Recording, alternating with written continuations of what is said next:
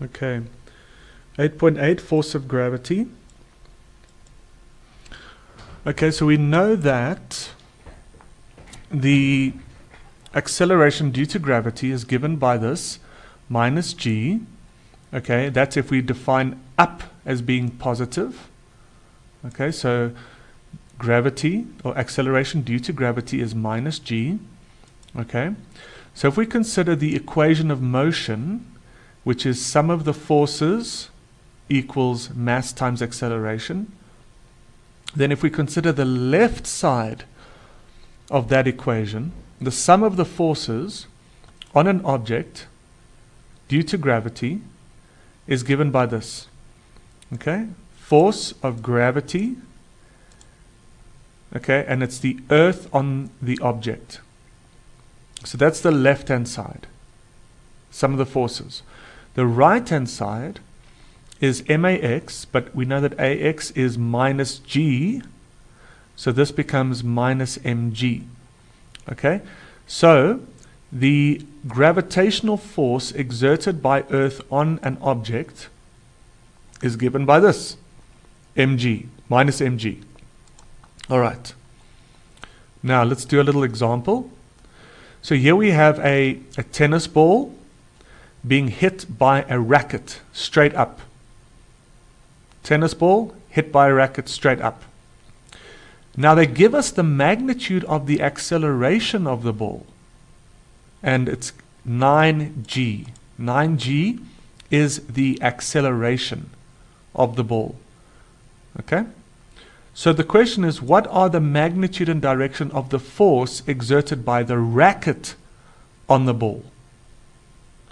Again, the first step always is free body diagram. Okay? So we are trying to find, first of all, what are we looking at? What is the object? The object we're looking at is the ball.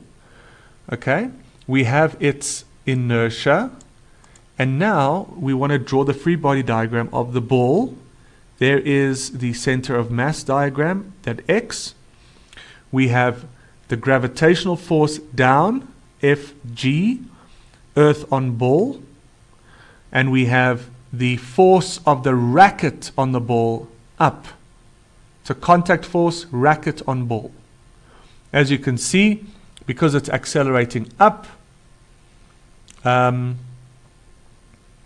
we know that the vector sum has to be pointing upwards. So there's an upwards acceleration. So what is this force? This is what we're trying to calculate. So let's use our equation of motion. So the sum of the forces is equal to mass times acceleration. Okay, so we have the force of the earth on the ball down, the gravitational force down, so that's negative, and this force is going to be positive. Okay, so we've got this force plus that force is equal to the mass times acceleration. So if we know that the acceleration of the ball is 9g, we replace this with 9g. We put that in there, so we have 9g times m. That's on the right hand side. And then the gravitational force is minus mg. It's acting down. And then the racket force is FRB, and it's positive. All we do is now we rearrange, and we get that and we put in, we know what the inertia of the ball is, gravity, inertia, gravity. We know these unknowns here. We've got these guys. Now we're trying to find that, and we find that it's 20 Newton upwards plus. So the magnitude of the force of the racket is 10 times larger than the gravitational force exerted by Earth, which also makes sense if the ball is to be accelerated upwards during a very short time interval that the racket is in contact with the ball. All right.